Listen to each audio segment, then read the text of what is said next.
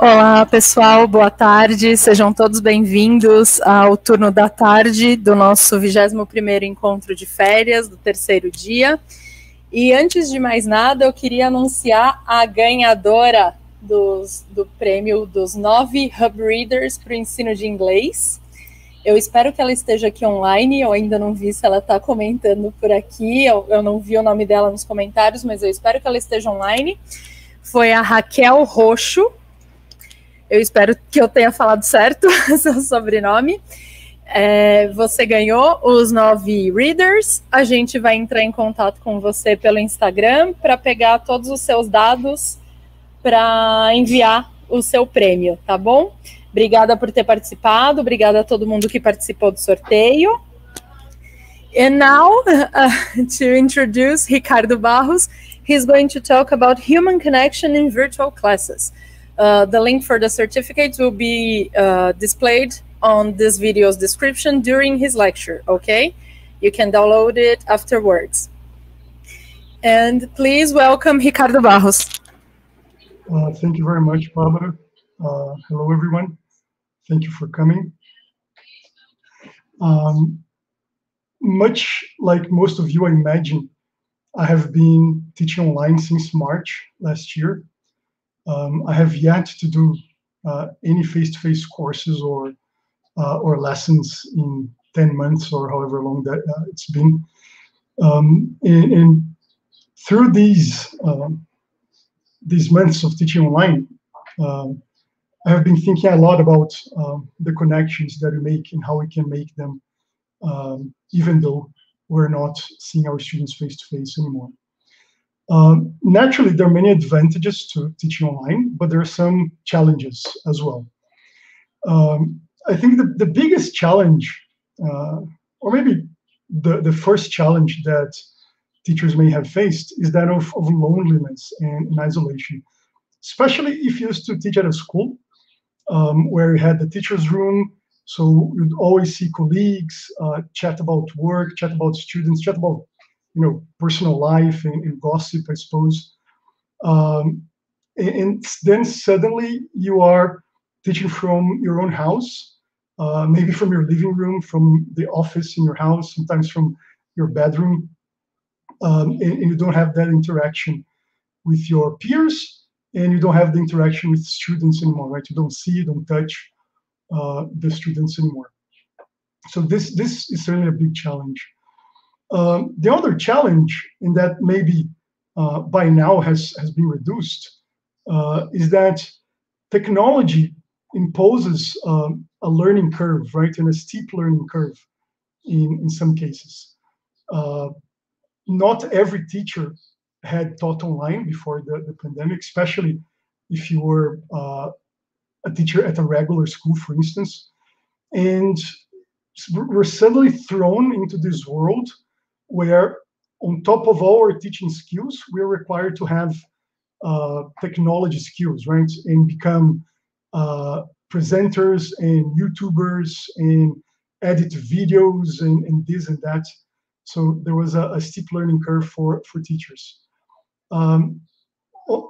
Another important point is that students also had this learning curve. And if you're getting new students, be it at a language institute or new private students, we're still dealing with, now in January 2021, many months since the pandemic started, still dealing with students that are coming without knowing how to use Zoom or how to use Google Docs or how to use other technologies that we have available.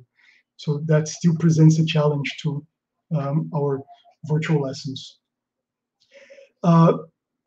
This is especially true when you want to use different resources, right? Because one of the first questions when we started teaching online was, how can we better simulate or replace the kinds of interactions that we had in face-to-face lessons? And in some cases that can be done, right? They can be done to some extent. We use breakout rooms in Zoom, or we use Google Jamboard, or a plethora of other software or websites or apps, but that does put pressure on the students as well as the teachers to be able to juggle all of these things, right?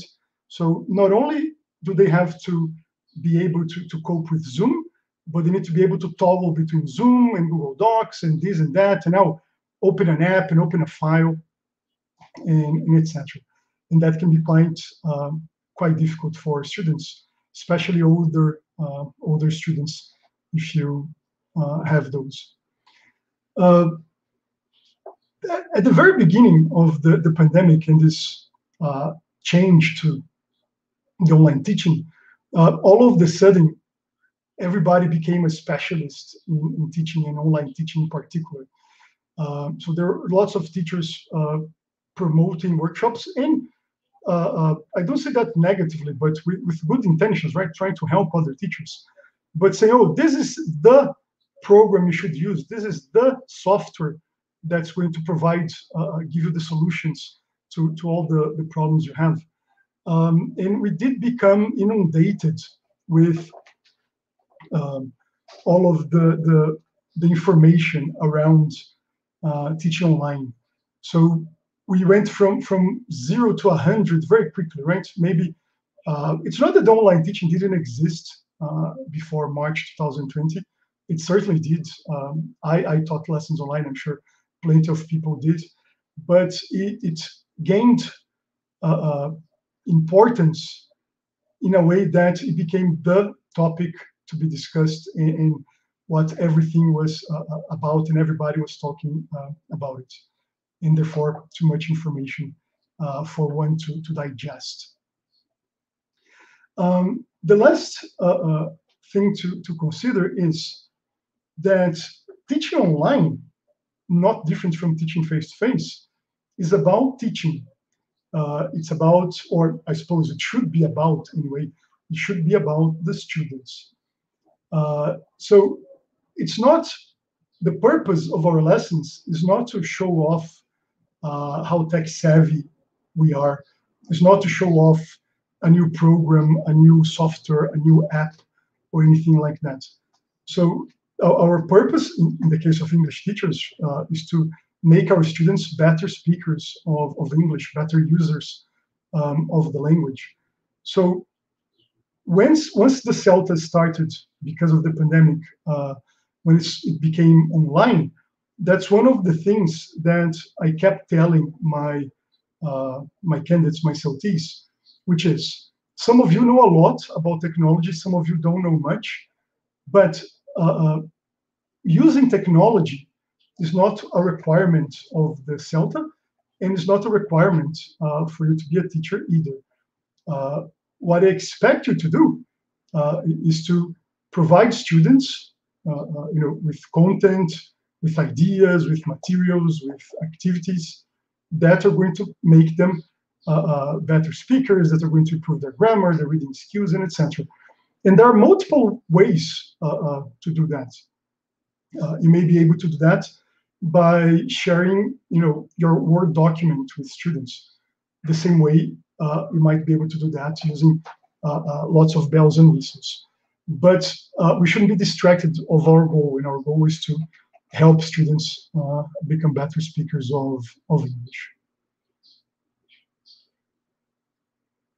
Right, so there are some good questions in the chat, and Barbara is going to collect them for me, and I'm going to address them towards the end, because it's difficult for me to keep up with the questions. But do keep the questions coming, and we'll talk about them at the end. So I was reading this research by White, and she identified 4 key pedagogical themes or elements that emerged from her research into online teaching. So 4 things that are important in the realm of online teaching: course development, course evaluation, teaching goals, and learner support. And it's the latter 2 that I want to teach on, because they are particularly important, especially in this context of teaching private students, teaching one-to-one, moving to the online environment. So some of the teaching roles that existed in face-to-face lessons still apply to online lessons, but they have been exacerbated. They become more important. And I think one of them is that the teacher, as a psychologist, especially for those that teach one-to-one, there are lots of moments in our lessons where we have to become the psychologists in the way, and I mean informally, of course. You shouldn't be giving life advice maybe to people as if you were a psychologist, right? Unless you are trained for that. But where students tell us about their lives and tell us about their worries, about their problems, and etc.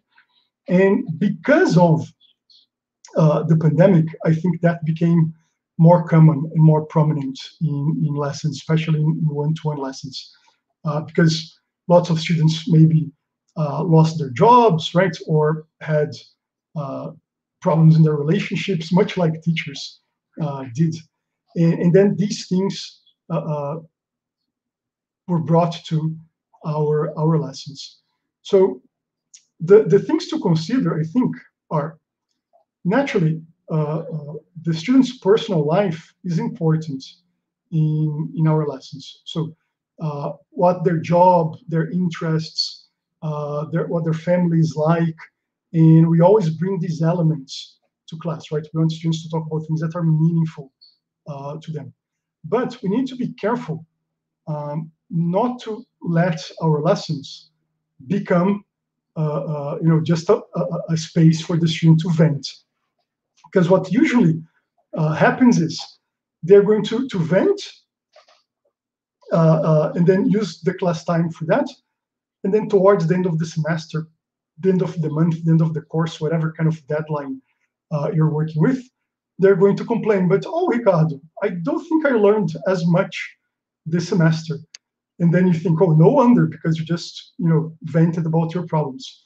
So we need to draw the line, or at least show students, look, I don't mind this, but you need to be aware that we're doing this instead of maybe working on other skills in your English. So make the students aware that this is what's happening, and whether they really want to spend your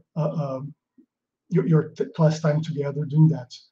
And then if they do, maybe you should charge more, because my psychologist charges more for our sessions than I do for my lessons. So keep that in mind. Another interesting fact is this word is not a word I'm very fond of. This word that teacher as a facilitator, I think that's overused a little bit in ELT. But the thing to consider when we move to the online environment is that now literally the world is our oyster. So we have access to all kinds of information and access to loads of resources and tools. So much more than in the classroom, although many classrooms already had internet and interactive whiteboards, and students have had mobile phones for a while. But now everybody's connected and is online while we're having the lessons. So the teacher can become this facilitator or this manager of information, in helping students find the information and guiding them through the information. So it's more important than ever that we're using inductive approaches to teaching, that we're letting students figure things out, that we're posing questions that are going to get students to reflect, and then showing them how to find answers, and then kind of guiding them to finding things out about the language, and then putting them in situations to use the language. That is what I have in mind when I say the teacher should play the role of facilitators. So how can we use all of the information that is available online to us in our favor, and let the students do the hard work? So the hard work of the teacher should come before the lesson. When you are thinking about the content of your lesson, you're thinking about the resources you're going to use, You're thinking about the stages. You're thinking about how making that content, how you can make that content useful or meaningful to your students, and etc. But once we are in the lesson, what you should be doing is taking a step back and letting the students do the hard work. So let the students do the talking, and that means naturally controlling your how much you're talking, how much you're participating, because your English is good enough, right? You're not the one whose English needs to be improved, and letting the students do the talking, the figuring out, the working out of information, and etc.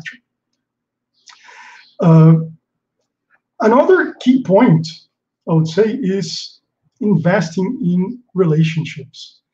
And just because we're now online, our relationships are not much different. I like this quote from Paulo Dantas. This is from a talk he gave at Troika, and he says, o momento fez com que transformássemos o encontro presencial em encontro virtual, mas ainda é encontro. So for those that don't speak Portuguese in the audience, he's saying, these classes are online gatherings, but they're still a gathering where people are together, and they should be treated as such. So maybe before you made small talk before the lesson started with students and asked about their lives, and why can't you do that now?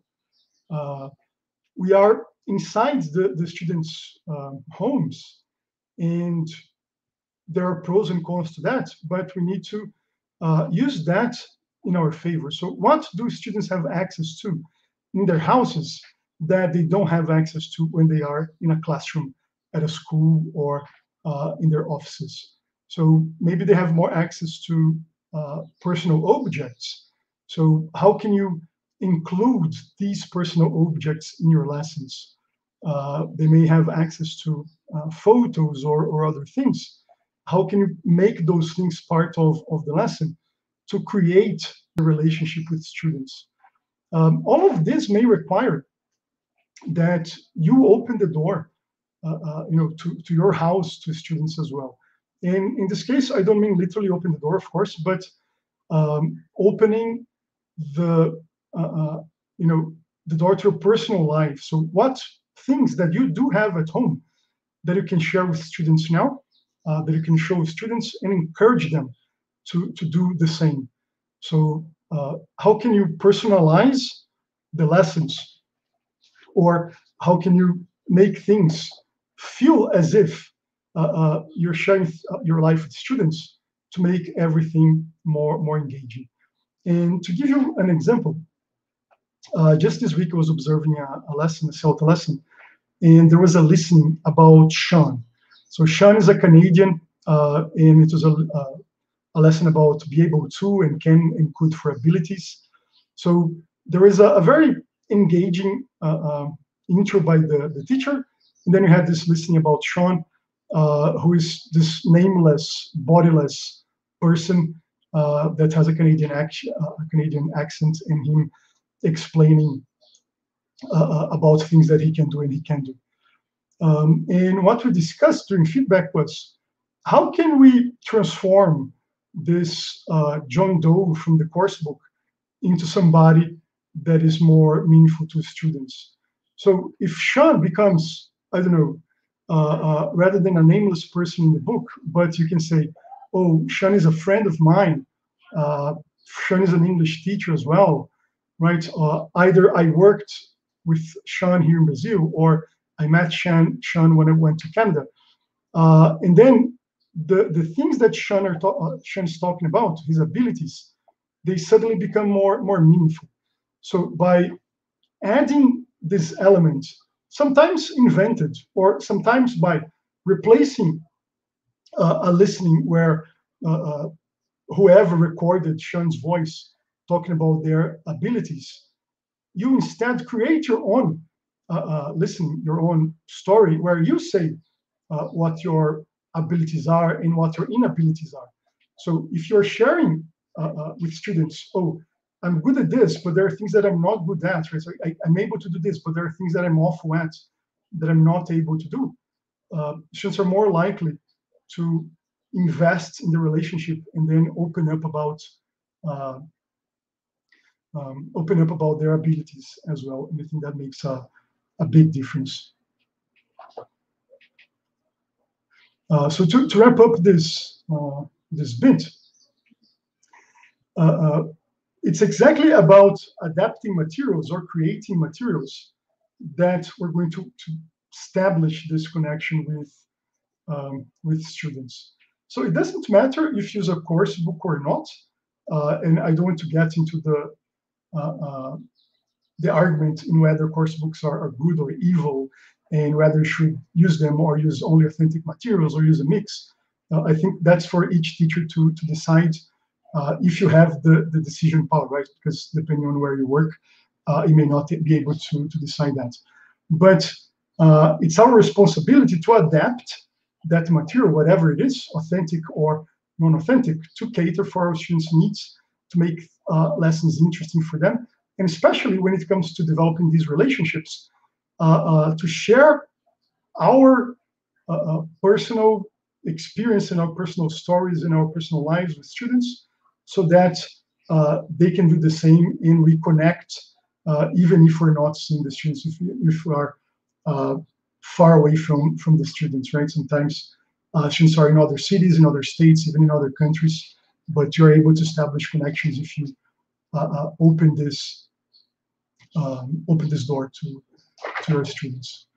Now, I think this is maybe obvious, that we should show our faces to students, and we have a camera.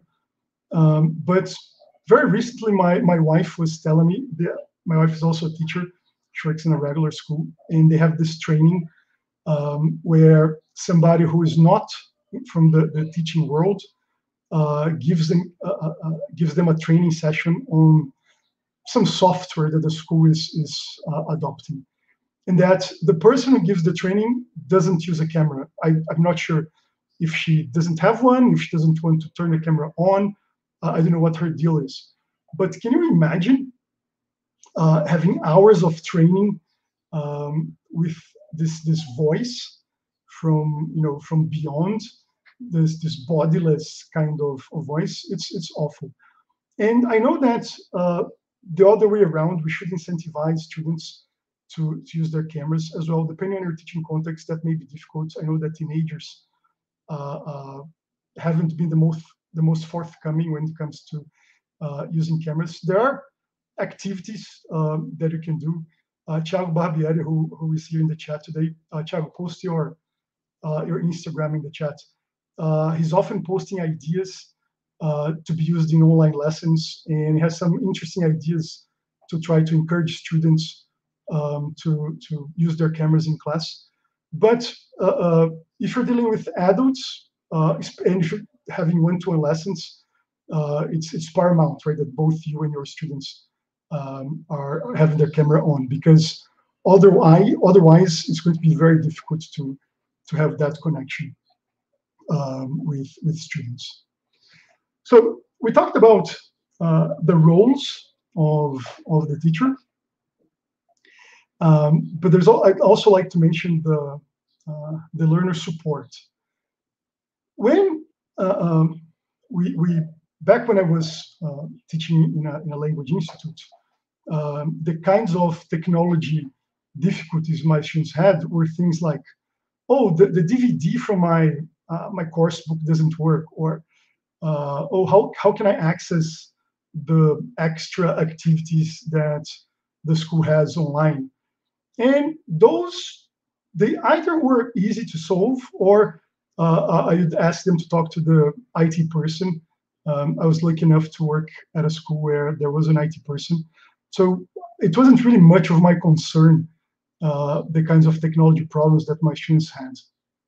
But that's not the case anymore, because when we move to online lessons, the technology problems become part of our day-to-day teaching, right? And then directly interfere with our teaching.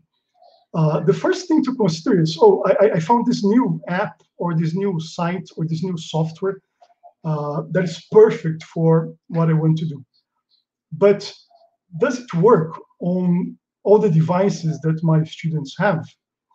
In the CELTA, for instance, we deal with volunteer students, and they're all adults, and we ask them to have access to a computer, so either a desktop or a laptop, to have headphones with a microphone, and we ask them, all of these things help reduce the number of problems that students may have.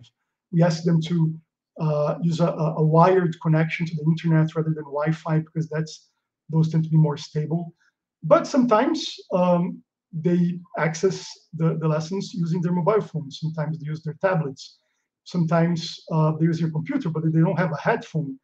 And then all of these things come into play during the lesson.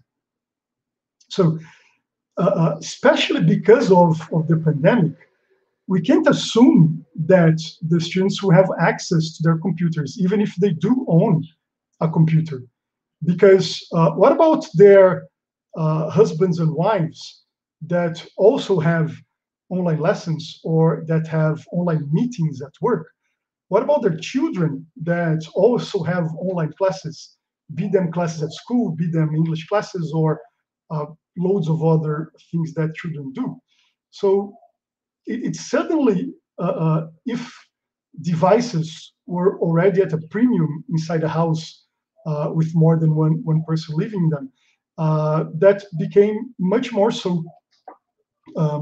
At the beginning of the pandemic, for instance, my wife had a really old laptop that wasn't meant to be used heavily and in online lessons. And we started sharing my laptop. So when I was teaching, she used my laptop, and then when I wasn't teaching, when I was teaching, I used it, and then when she wasn't teaching, I got this wrong. So we shared it. She and I were using the same laptop, and then we took turns, depending on how important. If sometimes we had to teach at the same time, and one of us stayed in the office, which is this room that you can see behind me, and one of us taught in the living room, because although our apartment's not small, it was not bought or thought of as a place where both of us would have to work at the same time. And in the living room, we have a young son. Some of you may know my son. So if you teach in the living room, that means teaching with my son behind us or around us. And my son loves computers and loves keyboards because he's learning how to identify letters, and he's learning the alphabet, so he wants to participate in things. And that's coming from a perspective of somebody who's very lucky to have more than one computer and being able to have 2 rooms inside the house where you can work in silence and etc. So consider the kinds of things you may need to teach your students. So maybe they are able to use Google Docs or Jamboard or other softwares or apps when they are on the PC. But what if they're using their mobile to access the lesson? You need to give them support, or you need to have a plan B. So what can I do to have all of my students participating in the class, even if they're using different devices, if some of their devices don't work? For instance, one of our volunteers at the CELTA, intensive CELTA in January, is a young woman. I think she's in the early 30s. And she seems to be very tech savvy, but she uses her mobile phone to go to classes. And she says, I can't download things to my phone, handouts or PDFs or whatever apps that you want me to use, because my storage is full. And what can you tell her? Buy a new mobile phone, right? It's not our role to tell her that, nor to tell her to delete things from her phone. So we need to find ways to include her in the lesson, to give her support, to make sure that she's participating, even if she has these kinds of device problems. Another important thing to consider is money in this regard, and this has to do with the support to students. Many of our students may have lost their jobs, and maybe in some cases a student may have come to you and said, "Oh, I can't have classes anymore, and I am going to, take some time off studying because I can't afford it," and etc. I'm lucky enough that only one of my students lost her job. All of my students, when it comes to one-to-one teaching or teaching groups, are teachers, and luckily only one of them lost their jobs. And this particular student was preparing for the CPE, and I said, "Look, keep doing the lessons without paying me." So she's having classes in a group, which is not a one-to-one lesson. And once you get a job again and you are financially stable, you resume paying me. Now, I'm not saying that this is the kind of thing you need to be doing to all of your students. So this is a student that she had been my CLT before. We have a relationship. She had been my student for a little while, so I knew her, and I thought I was able to afford the losses because really it was a small group, and her not doing the classes or doing the classes without paying wouldn't change my life whatsoever. I would still need to be online at that time, I still need to prepare the lessons and etc. But if you're not able to do that, at least consider in these difficult times and these online lessons, do I need to ask my students to buy a new book, or can I make do with the old book they have? Or maybe I can make do with online materials or materials that are available for free on websites for teachers or blogs for teachers and etc. So how can I make easier for my students to keep having English lessons and keep paying you as well, right? Because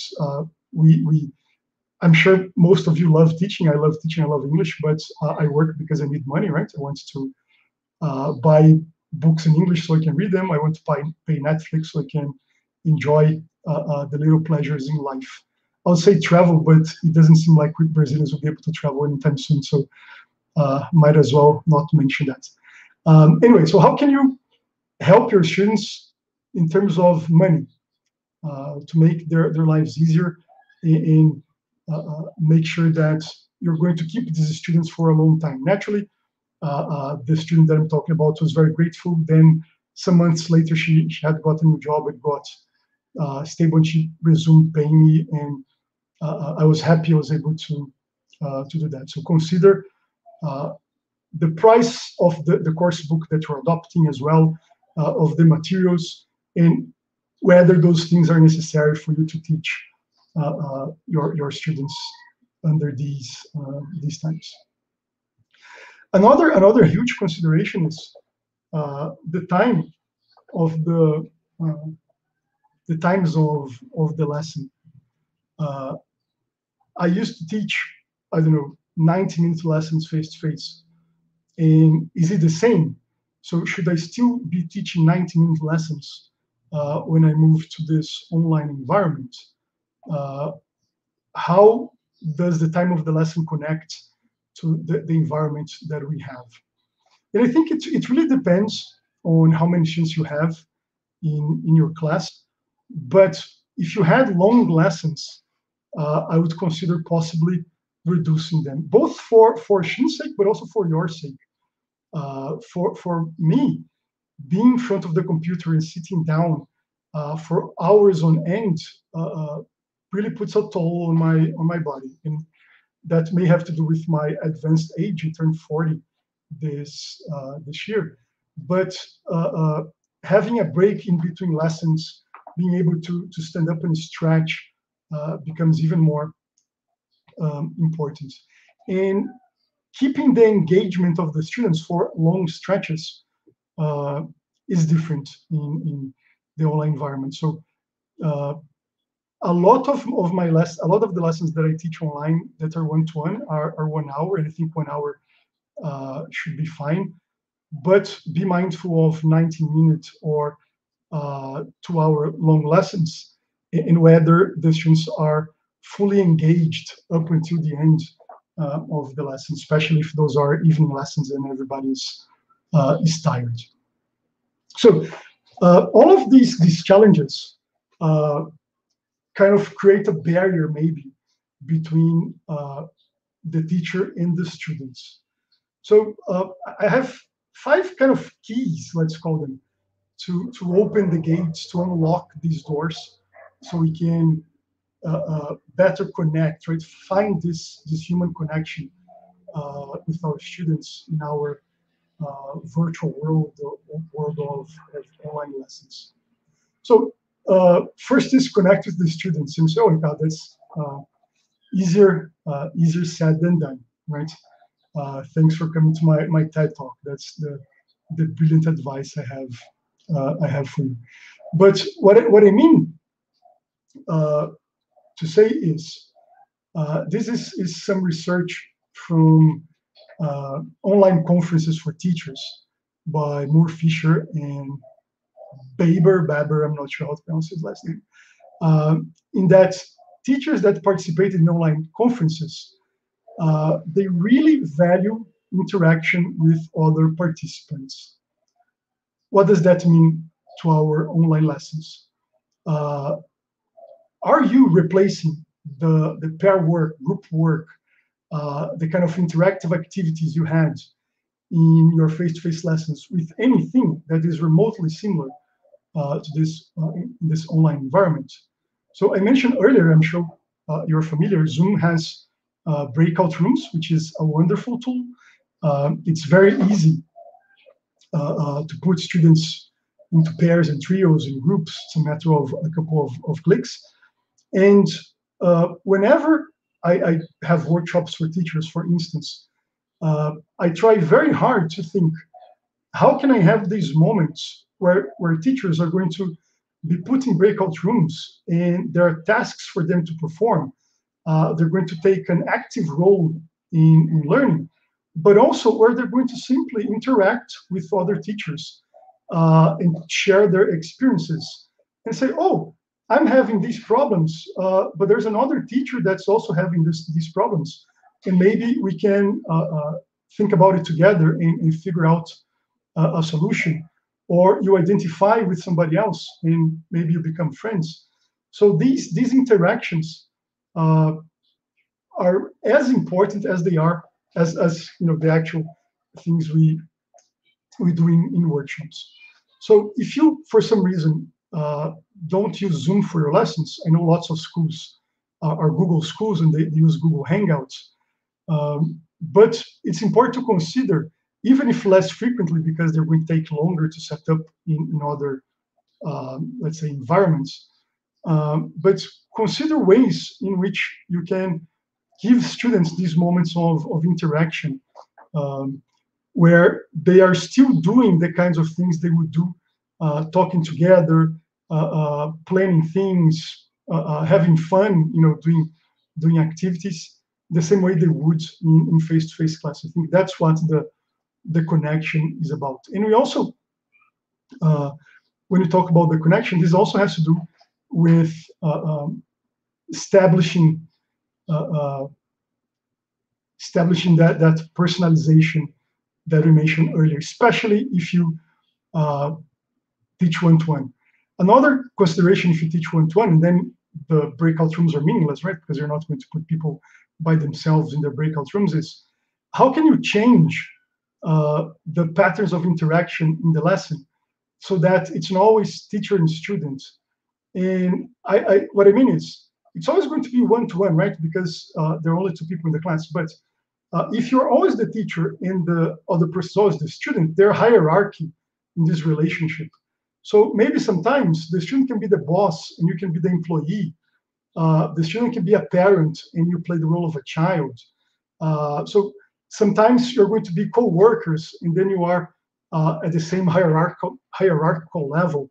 I think changing the roles will help you add variety and connect with students. So it's not always you kind of looking down because you're the person who knows more about English than the student does. And that, I think, will allow you to open up this variety of tasks, even if it's a one-to-one lesson. So how can I have different roles, and then not only have discussions as you might have in a one-to-one? I ask the question, my student answers the questions, but what other tasks can I come up with? So maybe the student's going to ask me the questions. Maybe there's going to be some brainstorming, some listing, some ranking, and not only discussion, which, although important, is overused, especially in one-to-one lessons. It's important to remember that our students are not robots, and that if you're always doing the same things, our students get tired. So I, for instance, love using guided discovery in grammar and vocabulary lessons. But if every grammar and vocabulary lesson uses guided discovery, how fun is that going to be for a student after a semester, or God forbid, after a whole year of only doing guided discovery every other week in their lessons? So much like in real life, I suppose variety is the spice of life. There's no need to set off fireworks. So forget, I mentioned earlier, the bells and whistles. You don't need to use the most innovative technology, brand new thing for your lessons to work. So focus on the content, focus on the students more than on setting fireworks. And if you do decide to use new software, new programs, and I'm not saying that you shouldn't, but if you do, make sure that you know how it works and that you test it before using, because you're going to need to give support to students. And if you don't know yourself how to use the program, how can you expect the students to do so? I think that would be unfair. I think this is not maybe the most supportive statement, but there are no magic solutions, right? There's not one program or software that's going to do the work for you. So regardless of whether you're teaching online or face-to-face, and I'm sure you know this, teachers work a lot, but you still need to do all those, all the preparation, all the hard work before the lesson, so the lesson works. And finally, technology fails, right? If your internet connection is down, there may not much for you to do besides calling, your internet provider and complaining.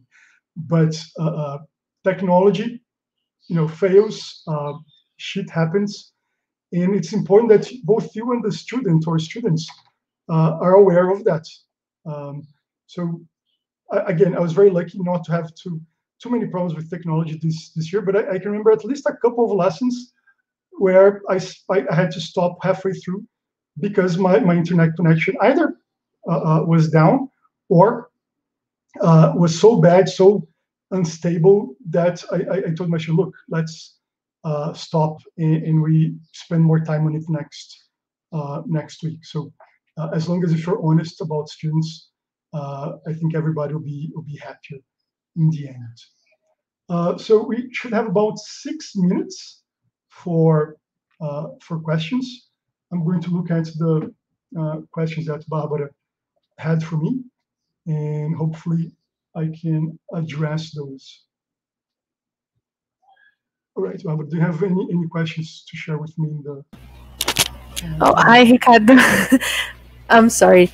Well, I'll go through from the start of the lecture. Yeah. Leila Souza has commented that some of my students didn't adapt to Zoom or Weebly, and I had to try Jitsi Meets. I'm sorry. All of them are okay, but we have our favorite interface, and it sometimes is not the same our students like. Oh, that's a great point. Yeah. Just because, for instance, I'm a Zoom user, I don't understand why schools use Google Meet instead of Zoom. I think it's simply an inferior tool for teaching, but that's my personal opinion. It doesn't mean that students feel the same, and it doesn't mean it's going to work for all the students. For instance, back when I started teaching online, I used to use Skype.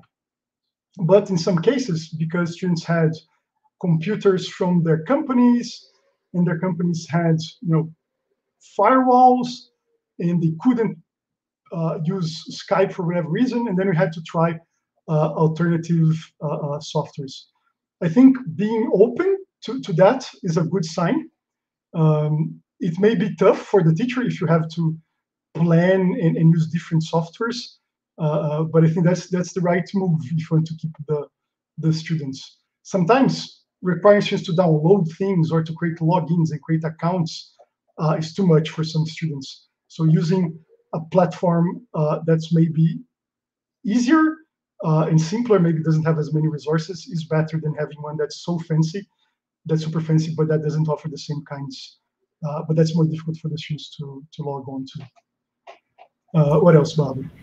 Henry Akashi asked, Ricardo, do you think online teaching and one-on-one teaching will become more relevant in CELTA's courses? I think so, yeah. We don't know how long the courses are going to be allowed to be done online. If I had to bet, I think Cambridge is going to come to the realization that the online CELTAs work well, and that Cambridge makes more money out of them, and then it will become the norm. Because really, it's been so great, although I miss the face-to-face connection with people, to have people from all over Brazil in CELTAs here in São Paulo, and then people telling me, oh, I'm so glad that I didn't have to come all the way from Manaus to São Paulo and spend more than 1,000 reais in plane tickets and etc. to do this course. So I think they'll become more important and have a more become a bigger part of the course. But even before the pandemic started, the last face-to-face course I ran, which was in January of 2020, we had a session on online teaching. We actually kind of used Zoom, and we had teachers in different rooms inside the school. And then we talked to a former CLT that had, some of you may know, Isabel Badra, that she has a very successful Instagram account, and she talked to all the CLTs in the course. And the purpose was both to show them the Zoom environment, but also to talk about things that are relevant to one-to-one teachers, such as having an Instagram account and etc. So that became even more important after the pandemic hit. I think it will become a bigger part of courses such as CELTA and other courses in general. What else, Barbara? Tiago asked, have you noticed how some students change their persona when they're online? It's as if the change of context changes the person's behavior. That's a deep question, right? I'm going to put on my psychologist role. I think so. And to use a non-online example, this is something that I have discussed with my psychologist and many colleagues as well. I think I have a different personality when I'm speaking English than I have when I'm speaking Portuguese. So just having the English kind of mask makes me a different person. And I think that's also true when you are online. And maybe the trolls of internet forums are an example of that, right? People do change personalities. Whether that's good or bad, I think it depends. But I think that's true. I have to agree with that. Weber Mota, I hope I said it right this time. He's asking, but don't you think this non-human communication is making our students too virtual? Are there too many tools for communication to be accepted in a simple way? Mm-hmm. Yeah, I think that's a good point. And hopefully what you take out of this talk is that using a lot of resources shouldn't be the point of our lessons.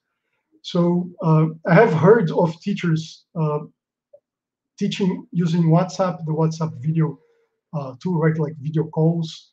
And I'm sure there's two teachers that use Skype. So the platform, the software, the interface is not what matters really. As long as you can hear and hopefully see the students, I'm sure you can teach English. So focusing more on the content, focusing more on what's important to the student, what's meaningful, can help reduce this virtualness, if that's a word, of our relationships with students. And I think the more softwares, apps, etc., you are implementing, the more barriers you are putting in between you and the student. So my advice would be, maybe that's a little counterintuitive, but less technology and more people in online lessons. I think that's what's important. How are we doing for time, Barbara? Can you do one more? Yeah, we have time for 2 short questions. Okay. Henry Akashi asked again, how much should we engage with our students on social media, like Instagram stories? How much you consider it's healthy? That's a great question, Henry. And I'm not going to pretend that I have the right answer. I personally like to have, I have 2 Instagram accounts, or I suppose 3 if I'm being totally honest, but I have a personal account that is locked or closed or whatever you call those, because that's where I post photos of my son, photos of my family, and where I complain about the government. And that's a completely separate account from my professional account, which is for teachers. And I very much like interacting with teachers on my Instagram account. And if you are a student, if you are a teacher that deals with regular students, right, non-teacher students, I would imagine it's the same. But I'm not going to say that if a person doesn't like to interact with students, they're wrong, because you know, their private lives are their private lives. So I think it's generally better to separate your accounts, although that often means people end up not only using one account and not having a professional or not having a personal account, because it's a lot of work having more than one account. Because unless you are I don't know, a huge personality, I think sharing too much of your personal life may not be the best. But again, it's my personal opinion. It's up to each teacher. But to answer your question, I like interacting with my students who are teachers on social media. I value that very much.